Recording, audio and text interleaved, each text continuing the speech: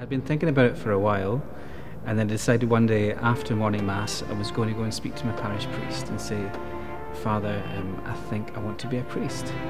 Well, at first, I just remember actually just sharing with my family at that young age, saying to them, I think I'd like to become a priest.